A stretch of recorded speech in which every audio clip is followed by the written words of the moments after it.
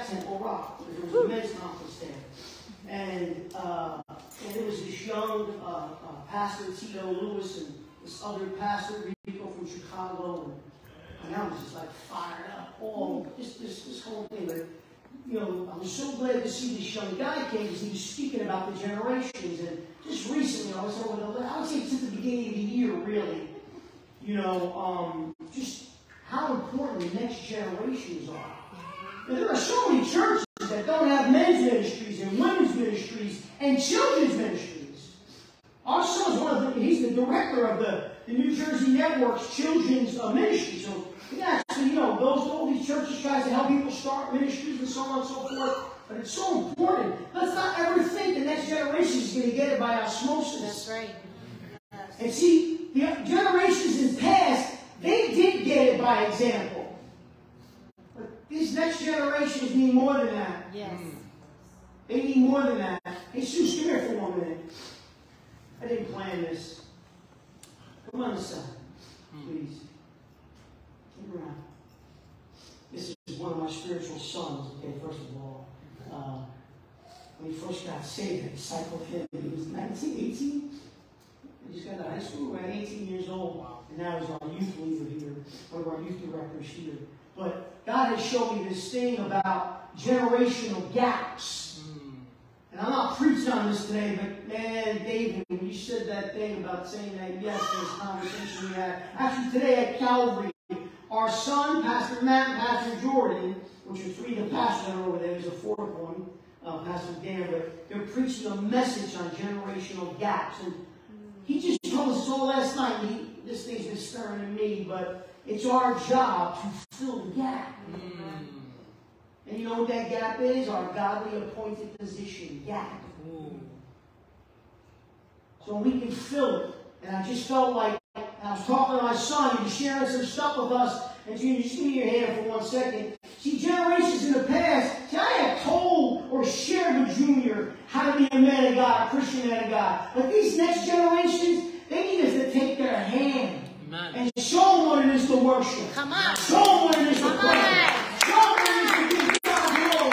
Show them what it is. You got to take them by the hand and lead them. You got to lead them.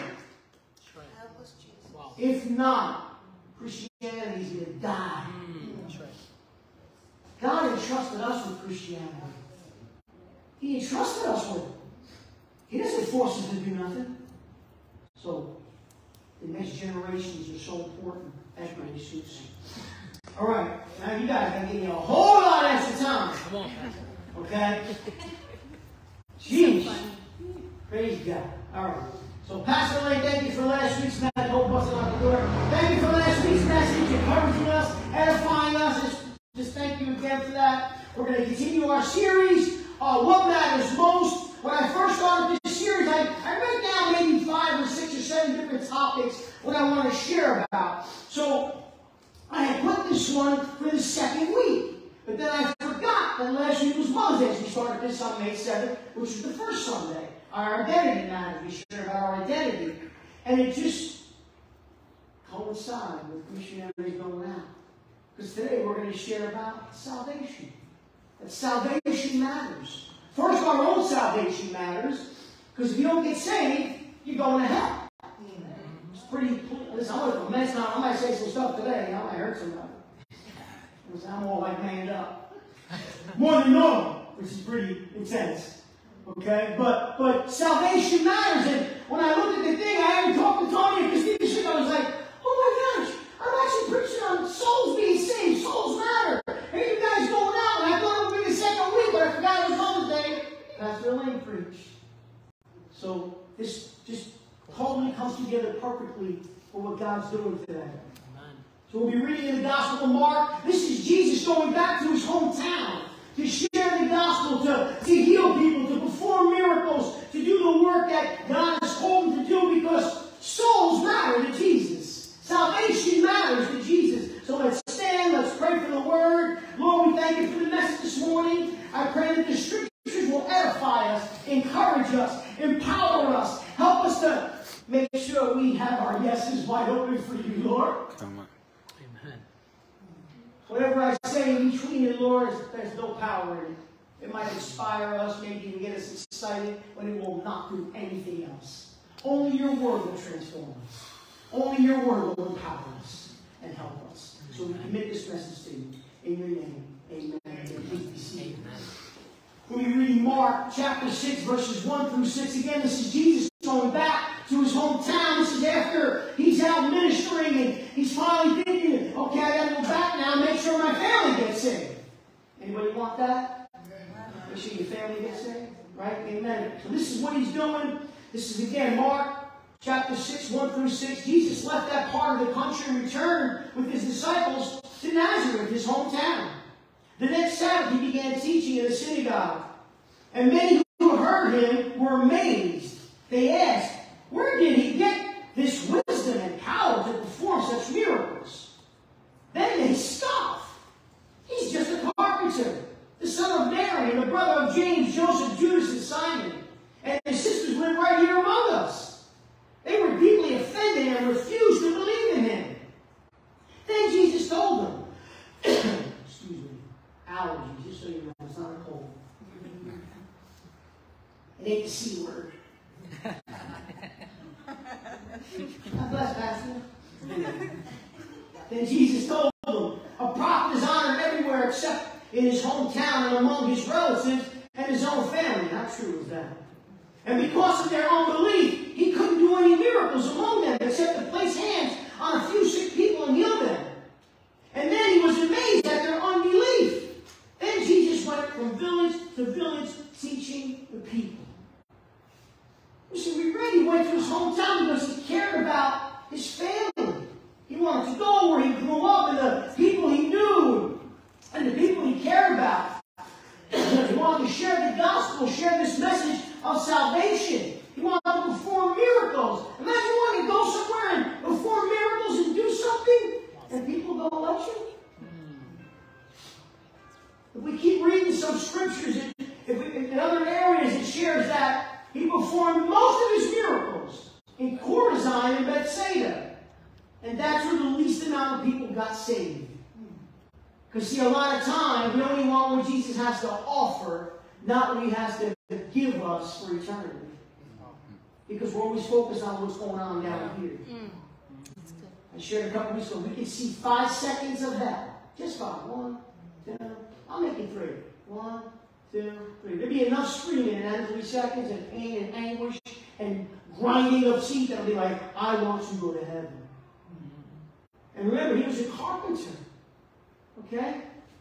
So, as a carpenter, his dad, normally his son would take on the dad's trade. So, he probably did work for these people. He was probably in their home or around that village area in certain areas doing work. So, they all knew him. That's why we read. This is the carpenter's sons and his mother and his brother we know, Joseph and Judah. We know them, and the sisters live right here. They knew him.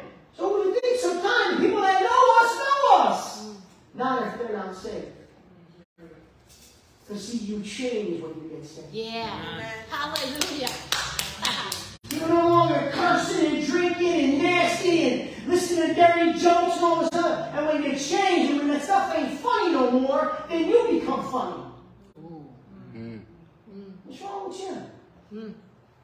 When I first got saved, I know I shared this with our congregation before, so people thought I was scamming becoming a pastor or minister. They were like, because back in the day, I'm doing this to make money. We know, Johnny O. He's probably doing this to make money. No. Because I only did them things. Listen, Jesus was not even accepted in the place with the people he knew the most. The ones that he probably loved the most, who cared about the most. All he wanted to do was impart some wisdom. You ever want to impart some good stuff to somebody? Yeah. But they just don't want it. Yeah. But then you meet some stranger in the supermarket maybe, and God speaks to your heart, and next thing you know, you're praying for them, they're crying. Yeah. I want to read these 2 verses again, Mark 6:2-3. Again, the next Sabbath he began teaching in the synagogue. And many who heard him, listen, they were amazed. They asked, where did he get all this? Listen, they recognized what was going on. Where did he get all this wisdom and the power to perform such miracles? I love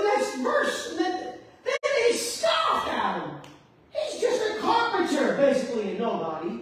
The son of Mary and brother of James, Joseph, Judas, and Simon, and his sisters live right here among us. They were deeply offended and refused to believe in him. And you know why? And we don't read this in scriptures, but we can give a strong assumption. Because he started talking about sin. See, we can get saved. We're these bubbly, energetic now, hopefully, and excited and loving and caring. And I'll do anything for my brother and sister. But as soon as you start talking about sin, I don't really want that. But see, now you got to identify. You got to take a look at your own heart, your own mind. And this is probably what happened. We don't read it, but I'm telling you, how can they go from amazed to offended? It's good. He's Jesus. He's preaching the gospel. He ain't there going, hey, can I heal you? And just go right back to committing adultery. It's all good. Hey, can I heal you? Just go right back to robbing people because you're making false invoices as you're selling your brain and other things. It's all good. No. He's saying, can I heal you? Can I cast out the demons? But then, let me tell you about sin. Let me tell you about what I've come to do. Man, I'm like fired up today. I was at that men's meeting yesterday. But you start talking about sin and people get offended. Because how can they go from amazed? Come on, we read the verse. Oh, in the synagogue, and many heard him, and many who heard him were amazed. They even asked, where did he get all this wisdom and power and perform such miracles? Then they scoffed at him. Anybody's family ever scoff at you? Come on now. Everybody did, right? Because see, as soon as you start talking about the reason, as soon as you start talking about the reason he came, he said, listen, I came to identify sin and to wipe it all away and to die on the cross on your behalf. Sin? What's sin? Well, your sins. People don't like that. It's true. Right? We're sinners. Even in Jesus, we're sinners. Yeah. We're just forgiven now. Yeah. That's the difference. Now we changed now. We're not who we used to be, for sure. Right. But we're not who we need to be, for sure, sometimes. But Jesus went there because he loved his family. He wanted to share this gospel. He wanted to perform miracles. And they didn't want it. That's why God gave us the church. We met the Rios family. Now, I knew Tony. I've seen him on Facebook before, and I knew that you were connected with some other churches and stuff like that in the past. But when they came here that first time in February, whatever it was, we immediately became family. Not just because we're from the north, but because we have the same Spirit of God inside of us. Amen. See, when you get around brothers and sisters in Christ, the blood on the cross family, not the blood family, you just connect. Yeah. It's an automatic thing. Yeah. That's why God gave us the church. But listen, we can't forget about the people on the outside. That's right. This is why the Rios family's going to Samoa, to Fiji, and to the Polynesian Islands. FYI, is Lisa Wine Island still in like Lyndhurst? What was that place? I don't believe it. There's some good food there. Listen, that's why they're gone. There's people outside me, not just their family. When we get saved, people think we're out of our minds. They thought Jesus was like out of his mind. Right? We read, listen, Mark 3:21. When his family heard what was happening, he was in a synagogue teaching, healing people. They tried to take him away. He's out of his mind, they said. I think the NIV says he's crazy. When we start doing things for God, people think we're crazy. See, when the Rioses went to their family, they were like, hey, I just want to let you guys again. Antonio was in the States. I don't know, Christine. I heard she's over there. I ain't gonna go there. But when they went to their family, or maybe their friends, or their schools, or their workplaces, and they were like, yeah, by the way, we're quitting. We're quitting? Yeah. Oh, where are you moving? Sort of. Where are you moving to? Polynesian Islands. What? Is that down south? And by the way, we have to pack up all our stuff because we're not our house for a couple of years. What? I'll bet you even some Christian family was like, Papi, Mommy, you sure you want to do this? Like, you guys ain't fried chickens. But they knew the call. Yeah. They knew that salvation mattered and souls mattered. When we get born again, we receive Jesus, things change in our hearts. And we're never too old to do something. That's right. Never. That's right. We started this church, I was 50. I was thinking by the time I was 50, I'd be retired or in prison or dead. Thank God I got option 4.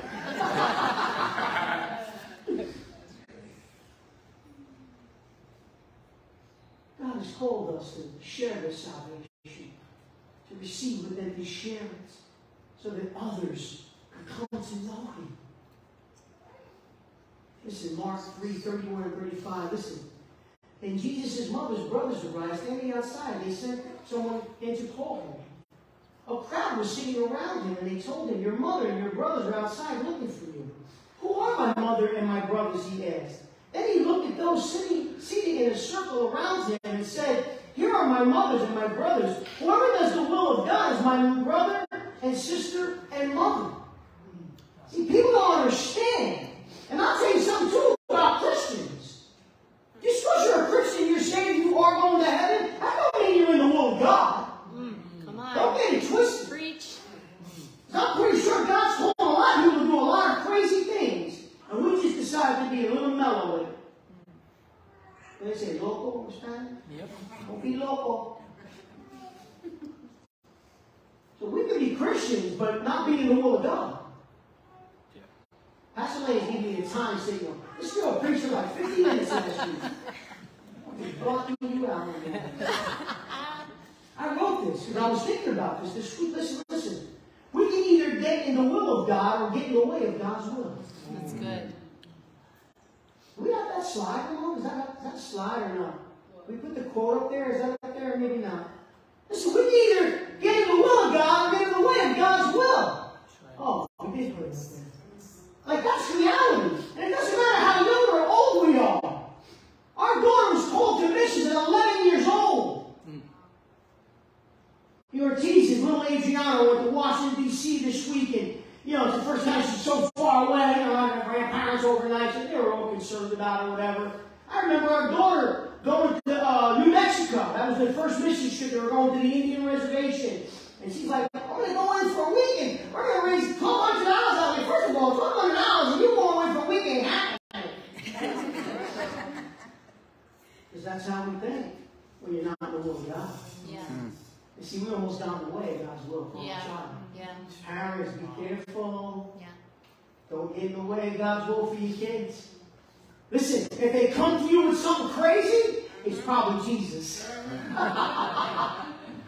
That's the thing.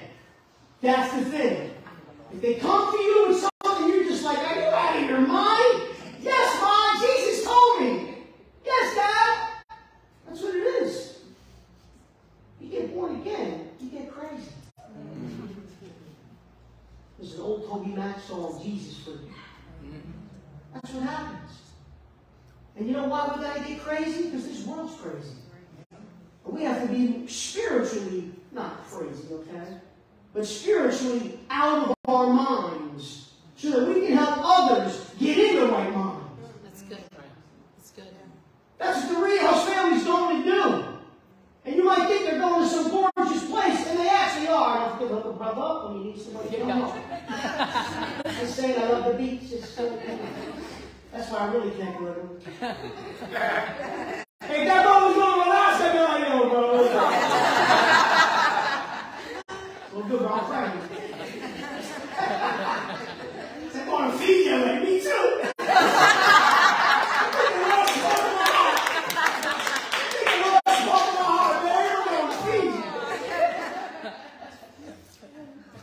Jesus wishes none of the past. I don't care where you are.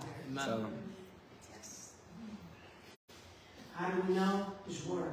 2 Peter 3:9. The Lord's not slow in keeping his promise, which means coming back to get us, as someone understands slowness. Instead, he's patient with you. Not waiting, not wanting anyone to perish, but everyone to come to repentance, because salvation matters. Souls matter. Yeah. Even though we can't see it with somebody we've been praying for, or maybe someone we're talking to, maybe it's a family member that, man, for 10 years you've been praying, they want nothing to do with God. I'm telling you, let something happen to them, and you'll see how fast they want to know God. And I wasn't going to share this story. I had a question mark next to it. But Tony shared something with me today that he did, took a step in faith to reconcile something. And I know I got to share this story. And I'm putting myself on big blast right now. Okay? This is about my Uncle Joe. Okay? Just to tell you who he was a bookie. You don't know what that is? That's someone that runs illegal games. Well, people from North going, yeah, we know, bro. That's what I'm following him. So, and I worked with him, collecting money and so on. You guys all know my past. I gotta go into that. And one time I did something really stupid with the money, and I went to him and he slapped me. And I mean, he didn't just like slap me. He slapped me like almost knocked a tooth out. Cut my inner lip. I was bleeding. I was only 16. This is when I first started really getting involved. Lots of major crime stuff. And I hated that guy. I'm telling you, when I say hate, I wasn't a Christian then, but I'll fast forward 30 years, and he's probably in his 80s or so at the time now, and he's dying of cancer, and I'm a Christian. I'm actually a minister in the assemblies, going out preaching, teaching. My parents were over our house for dinner one night. Kids are there, and you know, we're Christian people now. I'm a minister. I'm preaching. I'm teaching. And I might even been licensed in the assemblies at this time. And my father goes, you know, he knew, like, you know, I wasn't really cool, my uncle, whatever. And he's like, you know, your uncle's like almost, you know, he's dying. He's like, I got a couple weeks to live. You know what I said? I guess I'll go pray with him. No. I was like, good. He should die and go to hell. My wife, if you could hear her fork hit the plate, it was like, cling! She's like, what did you just say?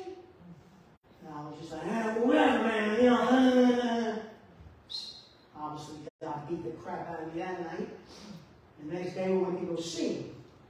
He was living on his deathbed. Stage 4 cancer to his whole body. So go in, we're like, Uncle Joe. Now I'm like all hesitant. Pastor Lane's like, hey, Uncle Joe! You know, and lonely, bubbly self, right? And I'm just like, hey, Uncle Joe. And he was like, Johnny. I was like, hey. We just started praying for him. The whole room atmosphere changed. There was a guy in the bed next to me. We started praying and talking to him about Jesus. I said, Uncle Joe, you know, there's 2 different places you go and you die. And when I tell you, this, in all my life, I've met tens of thousands of people, guys, that important internationally. I've met so many people I can't even tell you. This guy was the nastiest, meanest, selfish. I mean, everything you could think of, it was this guy. Cold-hearted. I mean, it's the lifestyle. You know what I'm saying? Lifestyle you live in. It's like, it's ugly. And we started talking about Jesus. I said, Uncle Joe, you know, if you die, you go to hell, you'll be in, you know, torment forever. I said, but if you accept Jesus Christ right now, when we got in that room, it was cold. And it started getting warm, right, man? The Spirit of God was just hovering over his stuff. And my uncle started crying. I never saw this guy cry at his little brother's funeral who got shot and killed, his father's funeral, his mother's funeral. I never saw this guy cry, show emotion ever. He was like a rock with a face. That's how stone cold this guy was. And he accepted Jesus. And the guy in the bed next to him accepted Jesus. And some nurse came there, Charlene. She was a backslider, and Pastor Lee's on a minister her. She rededicated her life. Wow. There was some security. We were there till like 9 o'clock. Some guard walked by. He was like telling us to get out. He looked at us like, I ain't going. Be careful what's in your heart. Someone just might miss Jesus because of what's in our hearts. don't matter what pastor, minister, I do stuff extra, that don't mean nothing. Sometimes something can be in there this big, but it blocks an artery only this big. Preach. See, it blocks the artery that's only that big. That love artery, that soul matter artery, that salvation artery. 3 points real quick. Okay? Here's the next one. Never stop praying. First one, sorry. Never stop praying. Acts 26:8. To open their eyes so they may turn from darkness to light, from the power of Satan to God. Then they will receive forgiveness for their sins and be given a place among God's people who are set apart by faith in me. Never stop praying. Pastor Lane's here prayed for us for 20 years to get saved. Never stop praying. Never stop asking God to use us. Because salvation matters. Souls matters. Amen. The Rios family knows souls matter. They're leaving it all behind to go. So people can get saved. Don't kid yourself. People on the island of Samoa may not listen to their own relatives and people. But you let some Americano Latinos come over there, they just might listen. You ever had that? Don't we do that? My wife will tell me something 40 times. Dougie tell me something once. Know what Dougie said? Well, I've been telling you that for 2 years. That's this brain. That's how it works sometimes. Salvation matters. Souls matter. Let God use us. Here's the second thing. Believe and have faith that people will get saved. That's right. We got to believe. Pastor Lane preached last week. Believe. That's right. Acts 16:31. They replied, believe in the Lord Jesus and you'll be saved, along with everyone in what? Yeah. Your household. If we want others to believe, then we must believe that they will believe one day. That's right. Wow. That's right. Let me say it again. Listen, we want others to believe, then we must believe that they will believe one day. Yes. Amen. Parents, I know there's some people have kids that they're not saved. Don't ever give up. I don't care if they worship Satan right now. Okay? Don't ever give up praying that they will come to know Christ. And never thinking that, oh, my Uncle Joe was 85, 87, something like that. He was old. God was on his deathbed. He's in heaven. He's in heaven. He went there before my father and my mom. That brother, I'm telling you, when that guy started crying, I just wept. I never saw this guy show emotion his entire life. See, well, when Jesus gets hold of you, you know, rocks become powder. Oh, that's good. That's good. He'll break it all down. The ugliest, the nastiest, the dirtiest. This is Brother Tony. He should be dead. It should be Christine and her son going, maybe. Like, remember Poppy? Yeah, we remember him. Wow! Come on. God, listen. Tony tried to get in the way of God's plan. Santo. Listen, when I first got saved, Pastor Lane wanted nothing to do with it. She shared last week a little bit of her testimony with it. She remember, I actually forgot. She's like, what are you reading that book for? Okay, I was reading the Bible, Christine, and she's like, you believe in that now? What is this junk? She just picked it up and started like, looking like this is crap. I was like, what do you? She saw that brother start changing, bro. She's like, I'm going to church. I couldn't tell you this brother for a decade and a half. He's going to some church for 3 months and he's like nice all of a sudden. She wanted to read it then, bro. That's right. Romans 3:28, listen, so we are made right with God through faith and not by obeying the law. We have to have faith that people will come to know Christ. Our problem is we only go by what we see with our eyes. Come on. They're never going to receive Jesus. My little sister, my older brother, my uncle, my aunt, my mom, my dad.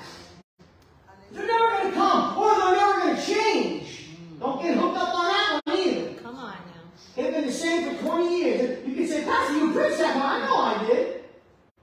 Maybe for them it's going to be 30. But don't ever give up. Check this out. If God showed us all the stuff that's really not right with us, we start bothering people right now. Come on now. Preach. I've been growing for 20 years. I know, but you should have been a little further, son. Stop judging. Right. Keep your eyes on the cross. That's You won't right. get lost. That's right. That's right. Here's the last thing. Listen, take action. We must do something.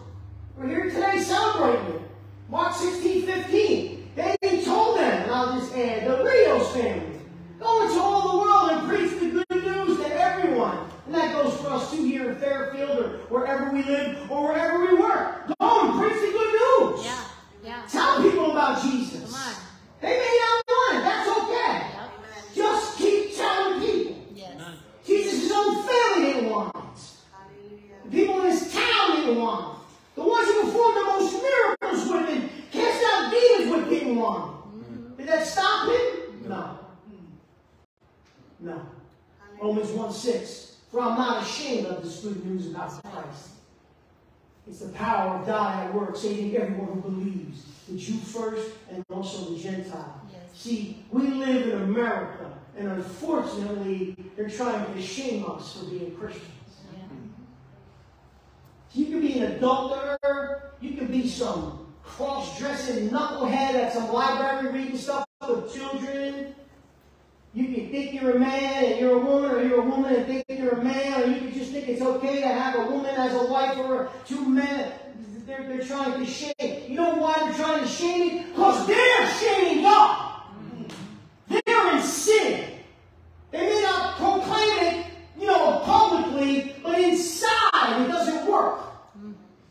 Inside it doesn't work. You know why you hear these stories of people who used to be gay and they're straight now, or transgenders, and some people had operations and they changed, and all of a sudden they go, because something inside of us is created by God. It cannot be changed. Amen. That's right. Amen.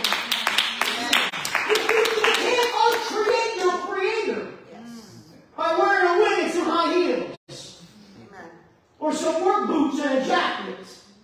You can't change that.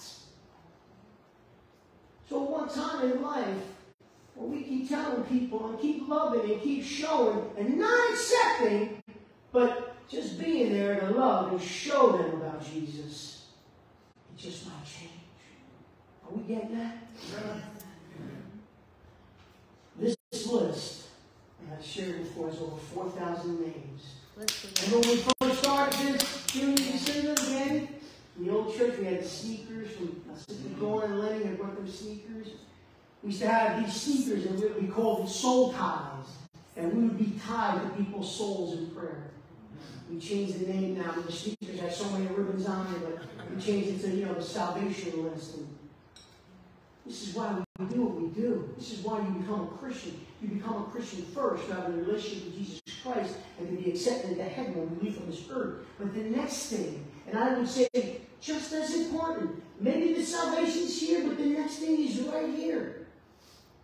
I'm sharing this love, salvation message, so that someone else can come to know Christ. It's not for us. We're going to close with this. Listen, the good part of the story with Jesus' family is a lot of them came to know him. We know when he's on the cross, Mary comes and she was already walking with them and the disciples because she came to know Christ. If you don't know, the book of James is Jesus' half-brother. That's who wrote the book of James. He not only wrote the book of James, but he was the leader of the churches throughout Jerusalem. This guy was like a powerful, like a bishop almost, a pope type figure almost, throughout all the churches, and then and throughout the region around Jerusalem. And the book of Jude is Judas. That's Jesus' other half-brother. His family gets saved. Okay? His family gets saved. They rejected him like they reject us sometimes, maybe. But let us never lose faith. Let us never lose hope. You keep loving and not judging and just keep trusting God. Let him do the work. Our family just might get saved. My son he's sharing today. He told us a little bit of his message. And how he's sharing how I got saved first and then my wife got saved and my kids weren't born into a home, man. My kids weren't born into a Christian home. But I didn't even think about it. He goes, but his model was his son. Jewish descendant. Little Damien was born to a Christian home. Little Lucas and Jeremy were born to a Christian home. The next generations. They're important. Salvation is important. I wrote this years ago. Put that up there, Brother Ramon, that acronym. This is how Jesus thinks about souls. See, because this is how important they are to him. That he saved others under love's sacrifice. See, he died on the cross so people can get saved. We don't look at it like that. And years ago, I don't know years ago I wrote this, but I actually remember when I was, oh man, I'm going to have an acronym for souls. Yeah, acronym for everything. No. But I was like, oh yeah, that's right. And this should be our heart set and our mindset before I pray. And read one more verse, but that souls would matter. Salvation would matter. And they can get saved. We can make sure others are saved under this love sacrifice that we were saved. Does that make sense? Let's take it with us and make sure we live this out. And this is the result. Oh, I love this. Jude 1:23. Save others by snatching them from the fire. To others show mercy mixed with fear, hating even the clothing stained by corrupted flesh. And basically what Jesus' brother's writing here is that it's our job not to get caught up in sin trying to help someone who's a sinner, but to be sure we snatch them from the fire they're heading into. Amen? Amen. Let's pray. Father, we thank you for this word this morning. We pray for your power. We pray for your spirit. We pray for your empowerments, your anointings, and your callings to rise up within us, Lord. That we would want souls and salvation to be just as important to us as it is to you, Lord, for us. I pray that you would guide our hearts and guide our minds as we continue to navigate this life. Even if it's today and later on, Father God, that we would speak to somebody and share with somebody, Lord. We wouldn't be too busy for a lost soul. Rise up within us, Holy Spirit. And we love you and we praise you. In your name, amen. Amen. God bless you, everybody. Let's take a time of some fellowship now. And just enjoy some company. Introduce yourself to somebody. Meet someone. Give a hand.